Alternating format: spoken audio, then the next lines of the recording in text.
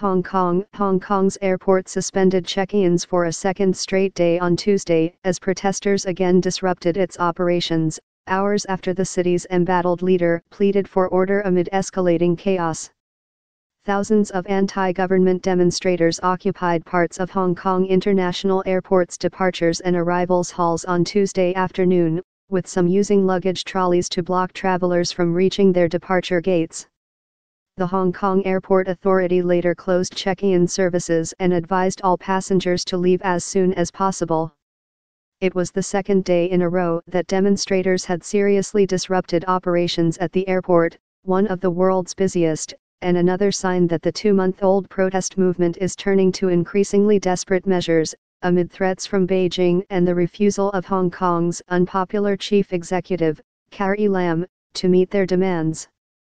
"It's an escalation of a nonviolent movement," said Dorothy Wong, 55, a protester who works in real estate. She added, "The economy of scale has to be huge in order to rock the government." Hong Kong is facing its worst political crisis since the former British colony returned to Chinese rule in 1997 as a semi-autonomous territory. The intensifying unrest this month has stoked widespread anxiety in the financial hub, in part because Beijing has started to warn protesters in increasingly strident terms to stand down or face consequences. The possibility that China would send its military to restore order still looks remote, but the fact that analysts and the city's residents are even discussing it underlines the depths of the political crisis. Tuesday's protest came a day after protesters effectively shuttered the airport, storming the arrivals and departures halls. Normal service resumed on Tuesday morning, but as protesters' numbers swelled and flight cancellations piled up, a few scuffles broke out between protesters and travelers. As of Tuesday night, arriving flights were still scheduled, along with some departures, apparently for passengers who had managed to clear immigration before check-in closed. But Cathay Pacific Airways, Hong Kong's flag carrier, told its customers to postpone non-essential travel out of the city for the rest of the day and on Wednesday. Demonstrators had staged a days-long sit-in in the arrivals hall over the weekend that did not noticeably disrupt services. But they escalated their protest on Monday, angry over tactics used by the police against demonstrators the night before, including firing tear gas into a train station. On Tuesday, the United Nations Human Rights Chief, Michelle Bachelet, said there was evidence that the Hong Kong police had violated international standards for the use of such weapons. In a news conference with combative reporters on Tuesday morning, Hong Kong's leader, Carrie Lam, urged protesters to obey the law. "The stability and well-being of 7 million people are in jeopardy," Mrs. Lam said, her voice breaking slightly. "Take a minute to think about that. Look at our city, our home. Do we really want to push our home to the abyss where it will be smashed into pieces?" During street clashes this summer, the Hong Kong police have regularly fired tear gas, rubber bullets and beanbag rounds to disperse protesters, even in residential areas and crowded shopping districts. On Sunday night, in addition to using tear gas in a train station, the police beat protesters and chased some down an escalator at another station. The authorities, for their part, accused protesters of attacking officers with bricks and gasoline bombs. Here's a guide to what prompted the Hong Kong protests and how they evolved. On Tuesday, Mrs. Lam was frequently interrupted by journalists who demanded an explanation for what protesters have called blatant police misconduct. She looked more visibly emotional than she has at other recent public appearances. "Will you apologize to the girl?" one reporter asked, referring to a woman who was hit in her right eye on Sunday, apparently by a projectile fired by police officers, during the city's 10th straight weekend of mass demonstrations. "Why have you never condemned the police?" another asked.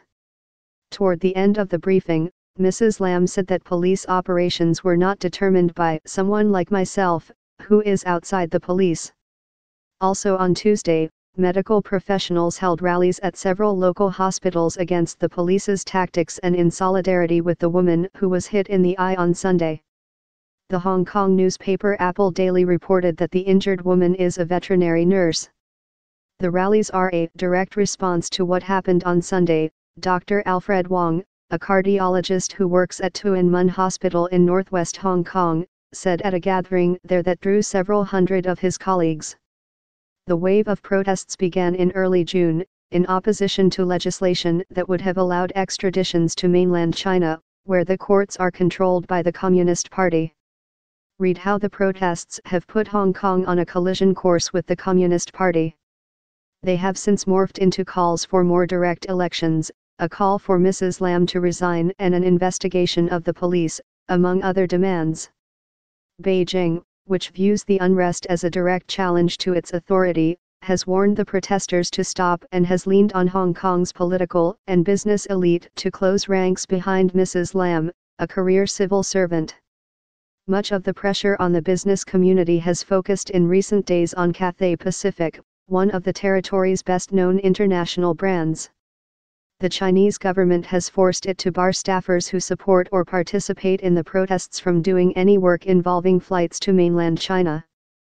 On Tuesday afternoon, Rupert Hogg, the airline's chief executive, warned employees against participating in Tuesday's airport demonstration because it was not sanctioned by the government. "It is important that you do not support or participate in this protest," Mr. Hogg said in an internal email.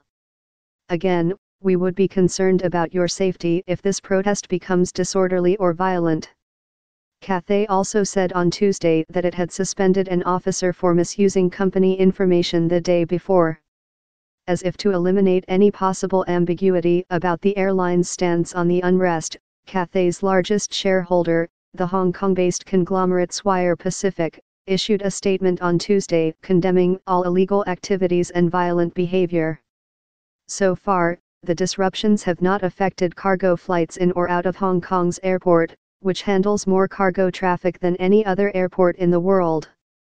But more and more air freight is carried nowadays in the bellies of wide-body passenger planes, and these shipments have invariably been disrupted.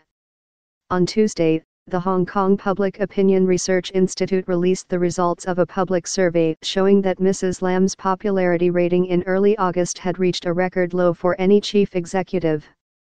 But Dixon Ming, a researcher at the institute, told reporters that the protesters could also lose public trust if they continued to target the city's public transit system. The continued disruptions at the airport on Tuesday left some travelers frustrated and angry. Some described themselves as supporters of the protest movement who had grown disillusioned with it.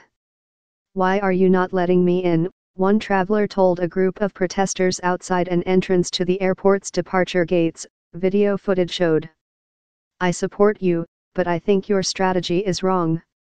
Mesa Sadabayashi, a Brazilian who works in a car factory in Japan, said on Monday afternoon that she had been stranded in the airport for about 24 hours and counting, after landing there on a connecting flight to Rio de Janeiro.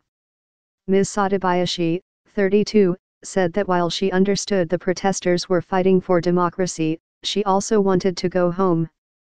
"Honestly, I don't know what to do," she said, standing beside a customer service desk.